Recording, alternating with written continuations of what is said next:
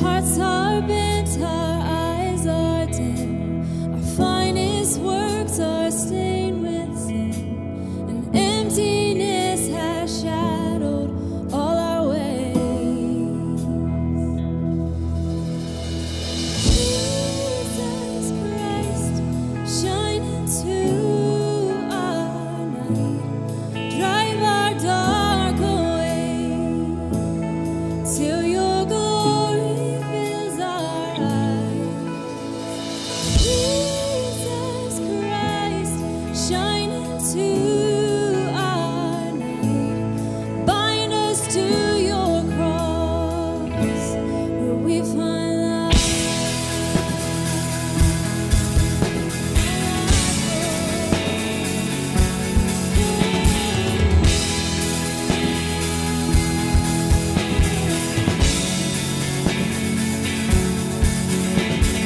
Still we often go astray, we chase the world, forget your grace, but you have never failed to bring us back. Reveal the depths of what you've done, the death you died, the victory's won. You made a way for us to know your love. Jesus Christ, shine into our night, drive our dark away, till your glory fills our eyes. Jesus Christ, shine into our night, bind us to your cross, where we find life.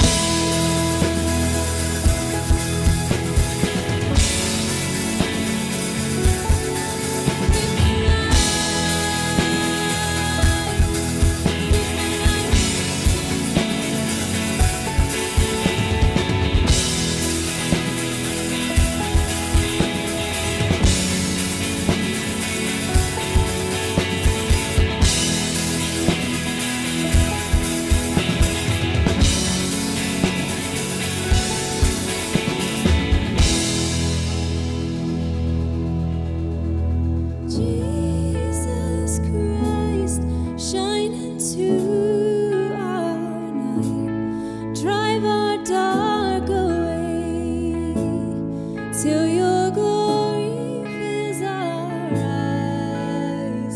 Jesus Christ, shine into our night, bind us to your cross, where we find life.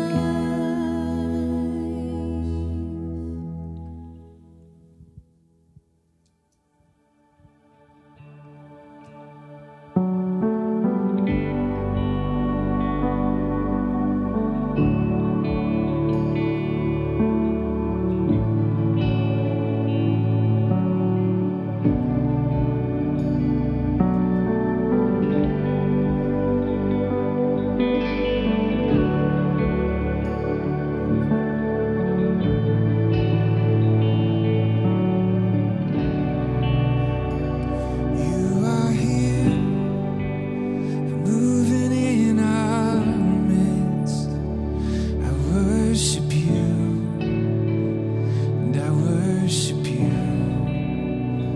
And you are here, working in this place. I worship you, and I worship you. Come on. You are here, moving in our midst. I worship you, I worship you. You are here, working in this place. I worship you, I worship you. You are waymaker, miracle worker, promise keep, light in the darkness. My God, that is who you are.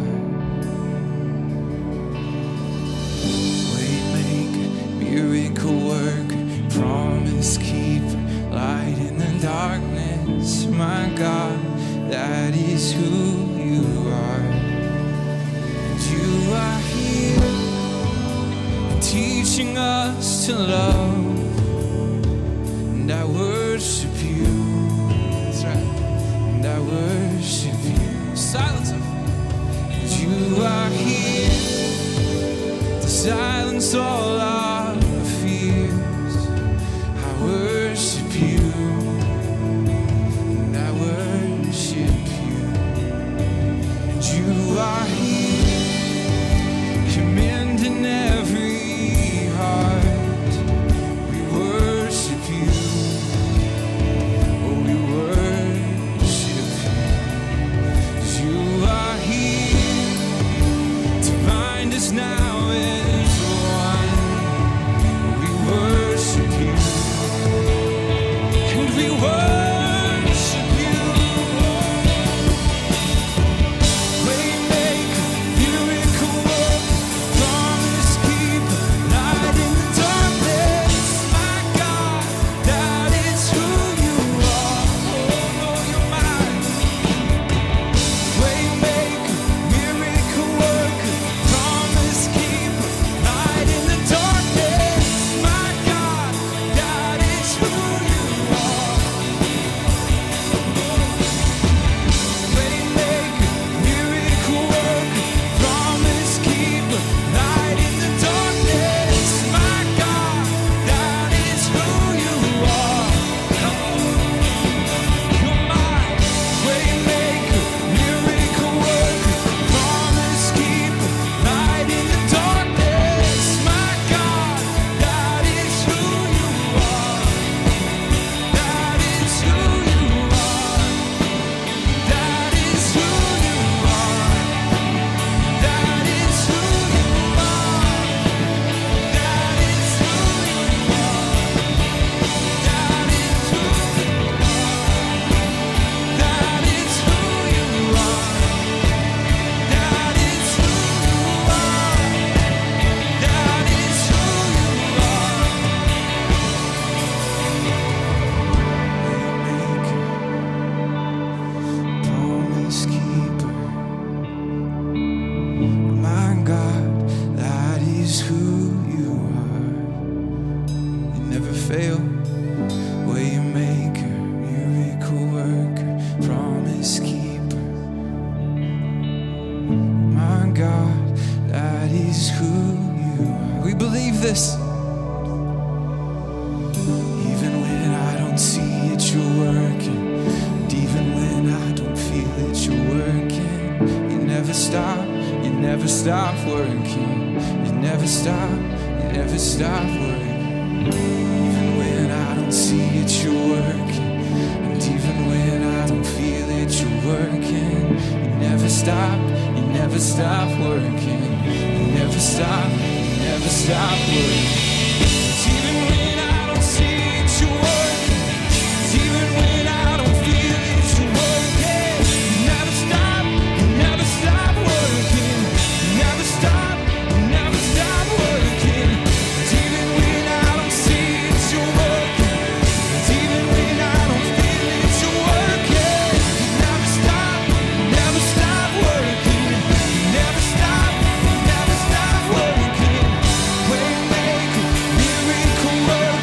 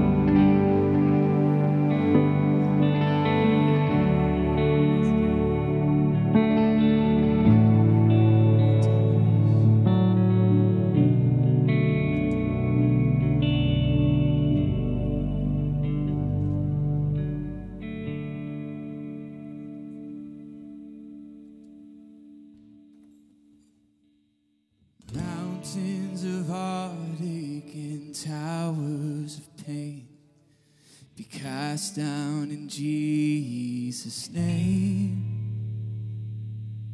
Rivers of hatred and oceans of shame be dried up in Jesus' name. Fear-filled divisions will all be erased. We claim this in Jesus' name.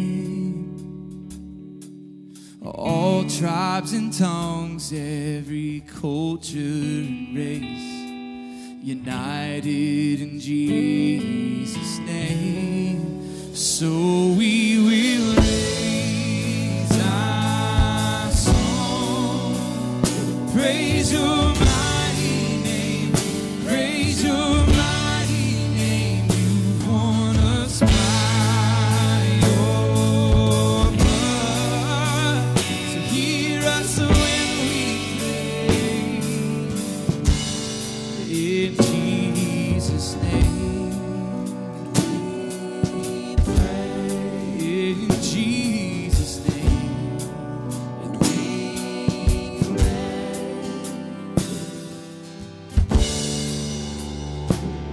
This promise upon us, one spirit-filled church, together in Jesus' name. We're praising the one who has lifted the curse forever in Jesus' name. Come on, sing with us. So we will raise our song to praise your mighty name, praise your mighty name. You won us by your blood. So hear us when we pray, hear us when we pray.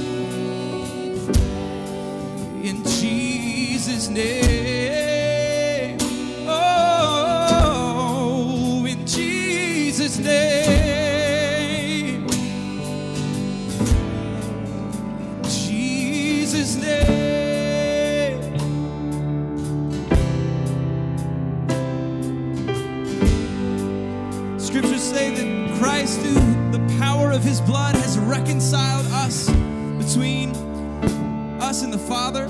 He has become the bridge for us to be made right, to take away all anger, to take away all of the judgment that was stored up for us. And now we stand forgiven, reconciled, children, family. And all of those who Christ shed his blood now are given this access to the Father, to be loved no matter what, to be accepted no matter what our differences. The power of the name and the blood of Jesus is strong enough to do away with any division in his church, and one day he will indeed have it. So we pray and ask this in your name, Jesus. 'Cause who can stand in your way, Son of Man?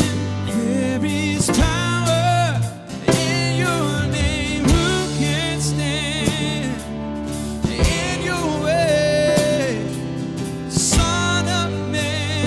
There is power in your name. Power, oh,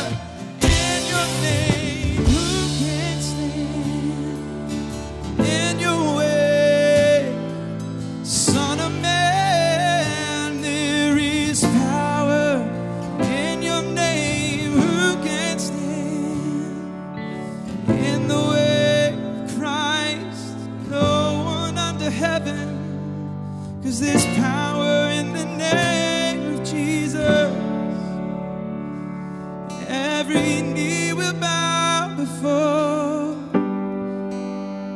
and every tongue will confess He's Lord, and everything will fall under His feet,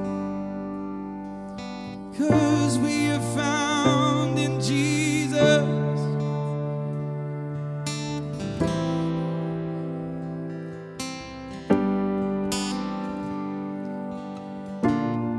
Father, we pray that Jesus would have the reward for His payment, His people, and that His prayer would be answered, that we would be made one, that all of our divisions would go away. Lord, we join with Him in unison and ask the same, that all of the things that would divide us would be washed clean and represented to Jesus as a reward for His suffering. We pray all of this in His mighty and unmatched name. Amen.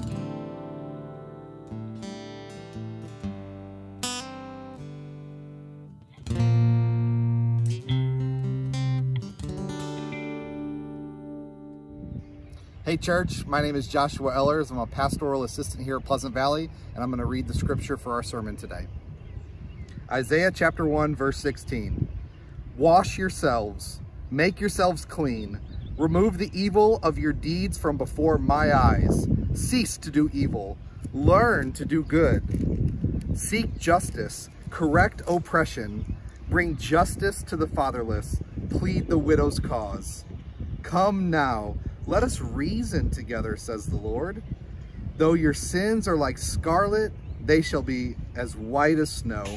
Though they are red like crimson, they shall become like wool. If you are willing and obedient, you shall eat the good of the land. But if you refuse and rebel, you shall be eaten by the sword, for the mouth of the Lord has spoken. Let's pray. Father God, we thank you that you are a just God, that you plead the cause of those who need you, of the fatherless, of those who are oppressed. We know that you are a God of justice, and that's why we ask that you would give us a heart to be like yours, a heart of justice, a heart to listen and to reason with you. We're thankful that you're gracious and you forgive us of our sins. God, help us now to mourn with those who mourn and to weep with those who weep. Teach us to be like you. Give us your heart, we pray. In Jesus' name, amen. Well, hey, y'all, and welcome back. Thank you so much for joining us online this morning. If you haven't already, if you would just share this so that other friends and family and neighbors can join in with us in hearing God's word today. You know, it is a joyful day in many ways because churches across the country and even some here in Owensboro are beginning to physically gather together again. So as Christians, I think we feel joy. But I think more than that right now, our hearts are heavy. Our hearts are heavy because our nation is filled with division and strife and hurt and pain and tears. And so today we're in week 3 of our sermon series, Asking for a Friend. And this morning we're wrestling through this question of what is the Christian and what is the biblical response to racial injustice and everything that is going on in our country right now? And I want to start here.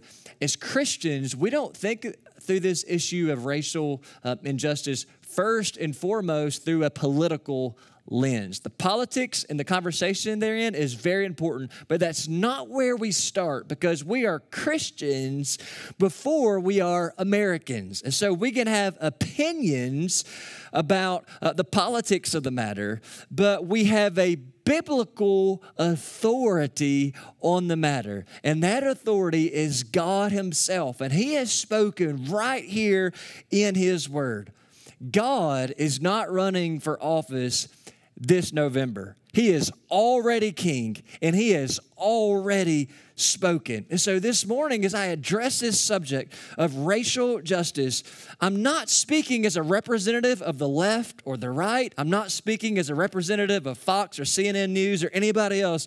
This morning, I'm speaking as an ambassador for the King of Kings and the Lord of Lords, who has spoken emphatically in His Word. And so from God's Word and under God's authority, I want to make 12 statements this morning related to racial justice and all that's going on in our country. And here's the first thing.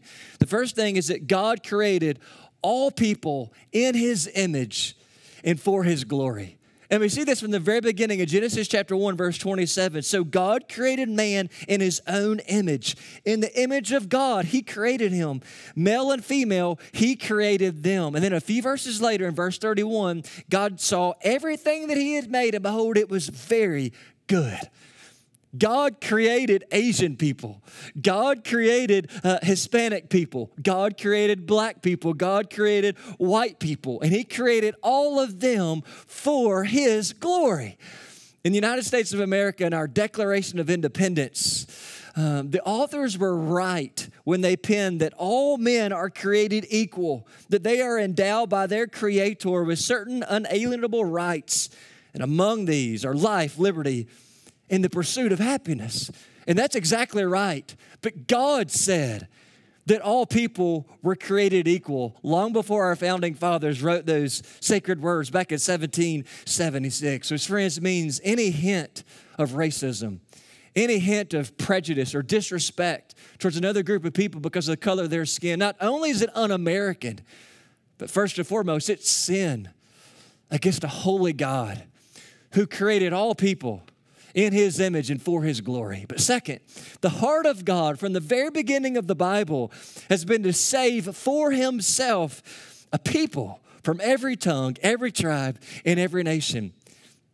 If you want to know the end for which God created the world, you go to the end of the Bible in Revelation chapter 7, verse 9, and you see this glorious throne around, or picture around the throne of Jesus, that after this I looked and behold a great multitude that no one could number from every nation, from all tribes, all peoples and languages, standing before the throne and before the Lamb, clothed in white robes with palm branches in their hands, and crying out with a loud voice, salvation belongs to our God who sits on the throne and to the Lamb. I know what we mean sometimes when we say things like, I don't see skin color. I know our intentions are good in saying that, but church, God sees skin color and he loves it. God is glorified in the beautiful diversity that he created, because each of the thousands of shades of skin colors reflect something otherwise that would be unseen of the image of God. So friends, when we go to heaven someday through Jesus, ethnicity and language and skin color don't get left behind. So we need to love and celebrate now what God will love and celebrate throughout all of eternity. In heaven, white people will be the minority, and English will not be the primary language. And if we can't embrace and celebrate that, then man, we've got a lot of soul searching and Bible reading and repenting to do before we die. But number three, racial justice is not the gospel, but it is a clear outworking of the gospel. So before racial harmony is a sociological or political issue, it's a blood issue.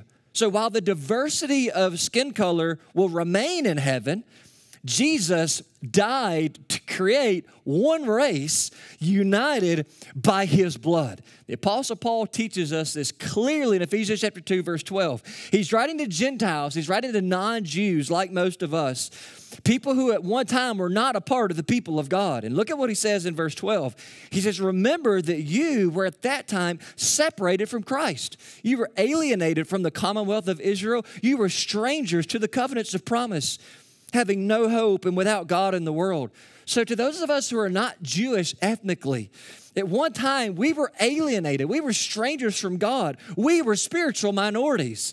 And then in verse 13, Paul says, but now in Christ, you who were once far off have been brought near by the blood of Christ. For Jesus himself is our peace, who has made us both one. That's Jews and Gentiles, but this also applies, friends, to black and white and Asian and Hispanic, to all people. Jesus has made us one, who has broken down in his flesh the dividing wall of hostility by abolishing the law of commandments expressed in ordinances, that Jesus might create in himself one new man in place of the two, so making peace, and might reconcile us both to God in one body through the cross, thereby killing the hostility. So in America, we ended Jim Crow laws in 1964, but Jesus Christ eradicated spiritual, racial segregation 2,000 years ago when he died on a cross. So because of the gospel, Paul says, there's not a Jewish church. Because of the gospel, there's not a Gentile church. There's not a black church. There's not a white church. There's one church, and that is the blood-bought church of Jesus. Because Jesus overcame oppression by becoming oppressed himself on a tree for the sins of the world. Which means, brothers and sisters, any hint of racism, any hint of prejudice, it's not simply anti-human. It's fundamentally anti-gospel. So number 4, therefore, a faithful community of God's people is one that pursues justice for all people, for all those people created in the image of God. In Isaiah chapter 1, God is displaying his anger against his people because of the sin of injustice, because they weren't defending the rights of the vulnerable, of the oppressed, of the minority. So in Isaiah chapter 1, notice what God does in verse 21. He says, the faithful town, what an adulteress she has become. But now he tells us what it means for her to once be faithful. She was, back when she was faithful, she was full of justice. Righteousness once dwelt in her, but now murderers. So God says in his word that what it means to be a faithful community of his people is to be a community that is filled with justice for all people. Now, there's a lot of talk about justice these days, a lot of talk about social justice and racial justice. But friends, what is biblical justice? Well, I'm just going to quote to you actually from a biblical dictionary. Here's what we read. Biblical justice is order that God seeks to establish in his creation where all people receive the benefits of life with him. As love is for the New Testament, so justice is the central ethic idea of the Old Testament. Justice has 2 major aspects. First, it is a standard by which penalties are assigned for breaking the obligations of the society. But second, justice is the standard by which the advantages of social life are handed out, including material goods, rights of participation, opportunities, and liberties. Various needy groups are the recipients of justice. These groups include widows, fatherless, resident aliens, who are also called sojourners or strangers, wage earners, the poor, and prisoners, slaves, and the sick. So when people had become poor and weak with respect to the rest of the community, they were to be strengthened so they could continue to be effective members of the community. So biblical justice restores people to community. So this is why God says in Isaiah 1, he says, learn to do good. Now, what does it mean to learn to do good, he says? Pursue justice. And then he says, correct the oppressor, because a faithful community of God's people all throughout the Bible is a group of people that pursues justice for all people. So number 5, as we're in this pursuit of justice as the people of God, we have to remember that 2 wrongs never make a right. So in our country, we can and should have a place for peaceful protest. But we never bring about justice. We never bring about righteousness through violence, through things like rioting and looting. It is sinful. It is wrong. It is shameful. It does not honor the life and the legacy of George Floyd. Violence never solves problems. It's never God's way. So as Christians, we have to humbly hear and listen to the cries of those in protest. But we cannot and we must not endorse violence and anarchy. But number 6, people, rulers, and leaders who don't seek after justice, they are out of step with the will of God. If you go back to Isaiah 1, you see this rebuke of God to leaders. When God's people did not pursue justice and equality for all people, look at what God said about their rulers in verse 23. He said, your rulers are rebels. They are friends of thieves. They all love graft and chase after bribes. They do not defend the rights of the fatherless, and the widow's case never comes before them. This is why the New Testament commands us to pray for our leaders. But in particular, we're called to pray for our leaders so that they might make laws and lead the land in such a way that would ensure we have a land that is filled with justice. 1 Timothy chapter 2, verse 1 and 2. Look at what the Holy Spirit says. He says, first of all, then, I urge that petitions, prayers, intercessions, thanksgivings be made for everyone, for kings and all of those who are in authority. Why do we pray for the president? Why do we pray for our governors? Why do we pray for mayors? Why do we pray for people in Congress? Here's why. So that we may lead a tranquil and quiet life in all godliness and dignity. So it is the will of God that regardless of their skin color, people will be able to lead a peaceful, quiet, tranquil life. That is justice. That is the will of God. So an African-American man should be able to jog peacefully and quietly through any neighborhood in America without having to worry about the safety of his own life. That is the will of God. A refugee from Burma or an adopted teenager from China should be able to go to school peacefully and quietly without worrying about other kids making wisecracks of them about the color of their skin. That is the will of God. And here's how seriously God takes this, number 7. When God's people don't seek justice for all people, God is angered. Look at the words God uses to describe a people who don't treat all people the same. In Isaiah chapter 1, verse 4, he says, "O sinful nation, people weighed down with iniquity, brood of evildoers, depraved children. They have abandoned the Lord. They have despised the Holy One of Israel. They have turned their backs on God." So to turn our backs on other people made in the image of God is to turn our backs on God himself. And this is why, number 8, religion without justice for all people is worthless to God. And it's not true religion at all. In Isaiah chapter 1, verse 13, notice what God says to a people who don't seek justice, to a people that are okay with oppression and inequality. He says, stop bringing useless offerings. Your incense is detestable to me. I hate your new moons and your prescribed festivals. They become a burden to me. I'm tired of putting up with them. When you spread out your hands in prayer, I will refuse to look at you, even if you offer countless prayers. I will not listen. Your hands are covered with blood. Friends, we may not completely understand, but if we don't at least seek to hear and listen to the cries of our brothers and sisters of color right now, God may not hear our cries in prayer. God hates religion that lacks mercy and compassion for all people. This is why Jesus himself said in Matthew 23, he said, "Woe to you, scribes and Pharisees." That's a pronouncement of judgment. Judgment upon you, hypocrites, because you pay a tenth.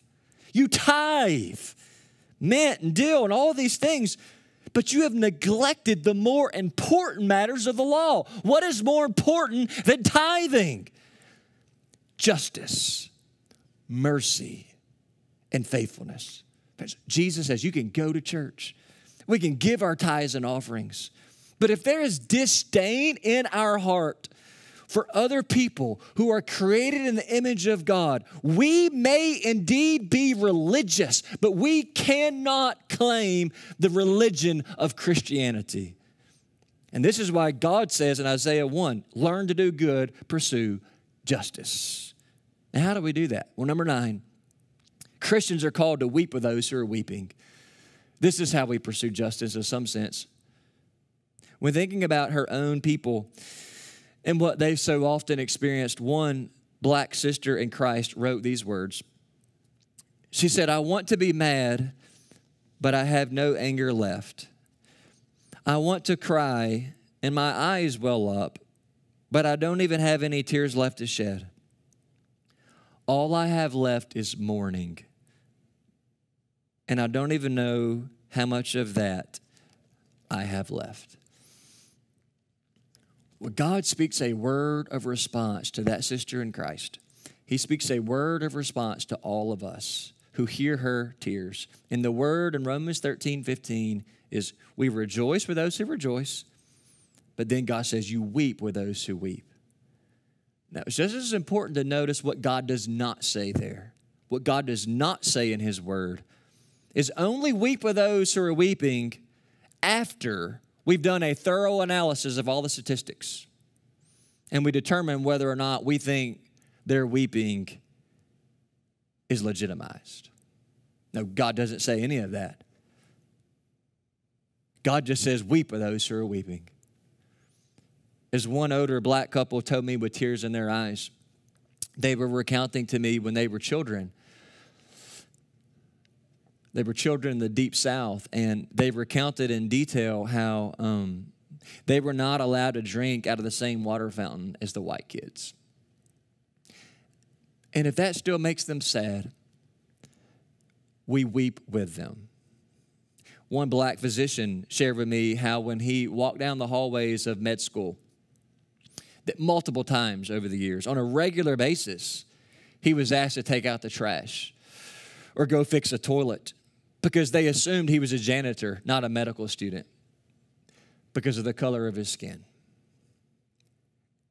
And as that makes him sad to reflect upon it, we weep with him.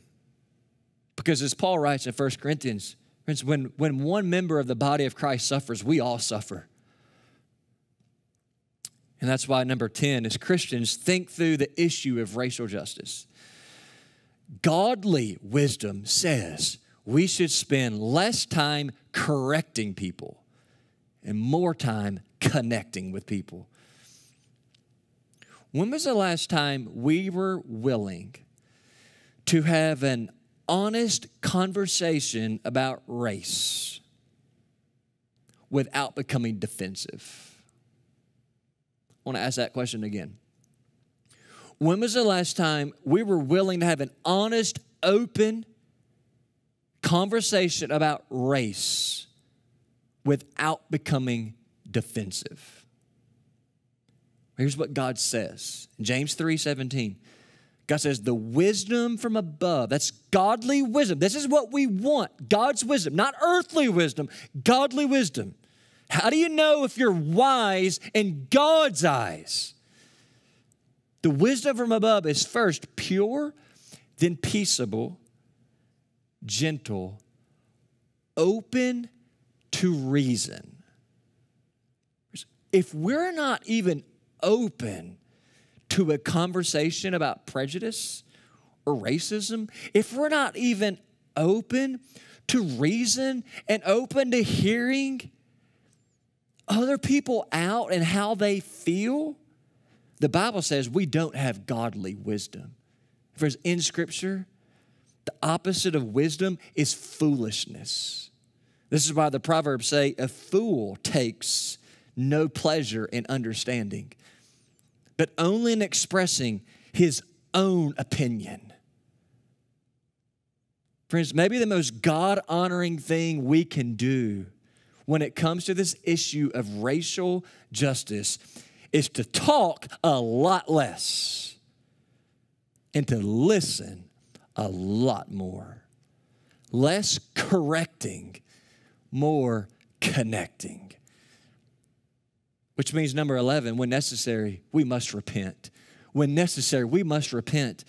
God's solution to the people of Judah who did not seek out justice for all people, his solution wasn't primarily social or political reform. God's solution is repentance. Isaiah 127, Zion will be redeemed by justice, those who repent by righteousness. You know, I know this message lands differently on all of us. If the shoe doesn't fit, don't wear it. But sometimes we don't know if the shoe fits because many of us are not even willing to try it on. For some, maybe for the first time in our lives, we need to have an honest conversation with God. We need to get off the internet and on our knees and talk to God. And pray like the psalmist prayed in Psalm 139. Search me, God. Know my heart. Test me. And know my concerns. God, see if there's any offensive way in me.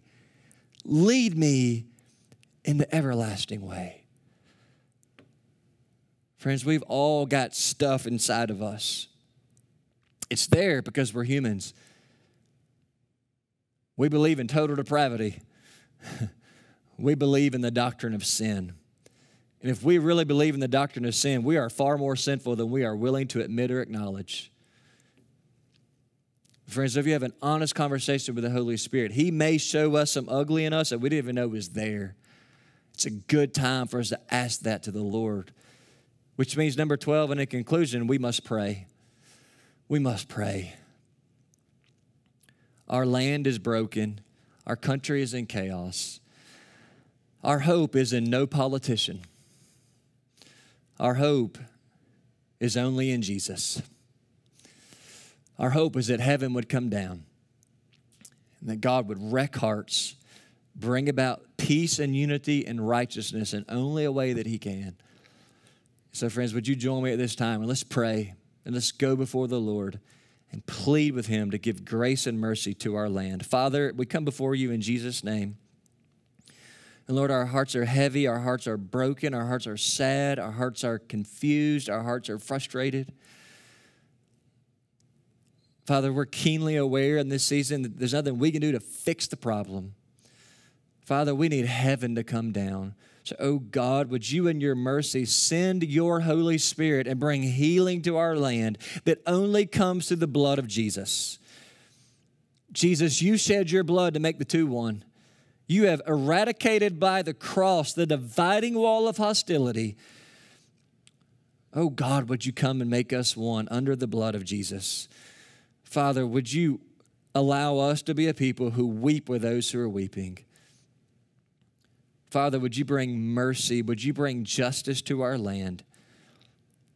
Or that all men and women and boys and girls, regardless of which side of the tracks they come from, regardless of their socioeconomic status, regardless of their skin color, regardless of how much money they make, God, may we be a land of mercy and justice.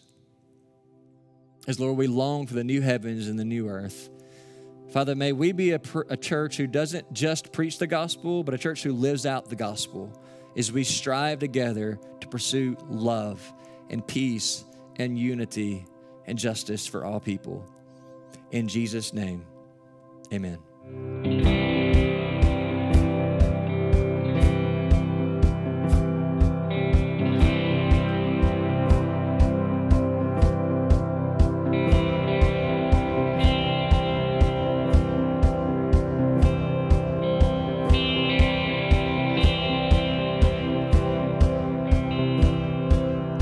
As they were filled with laughter.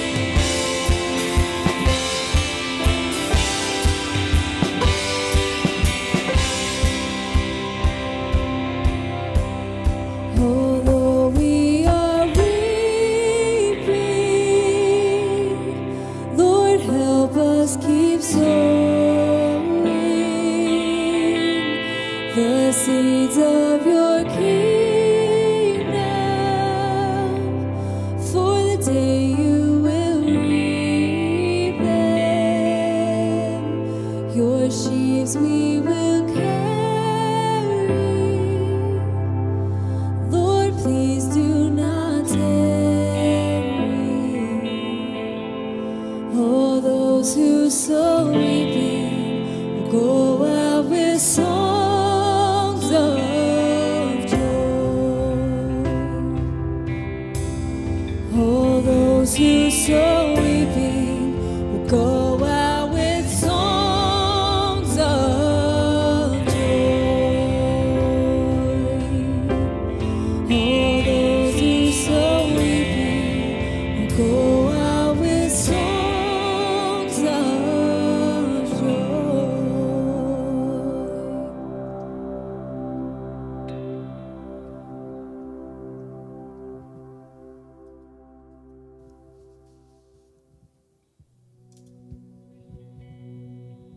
Our only defense against a dark, hard world is the fortress that is Christ.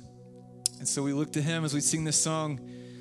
And even though the world may come against us, even as we stand up for injustice in our cities and in our lives, even if the world comes against us, we have this confidence that Christ is with us. He's a strong fortress. He's with us and he sustains his people. Let's sing.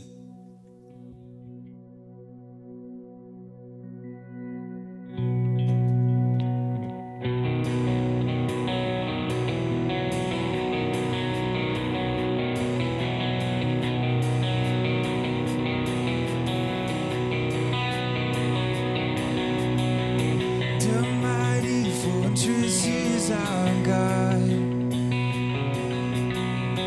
a bulwark never failing, our helper here amid the flood. Our Lord is prevailing, for still our ancient foe does seek to work us woe.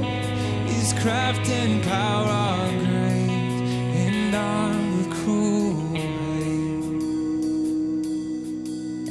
On earth is not his equal.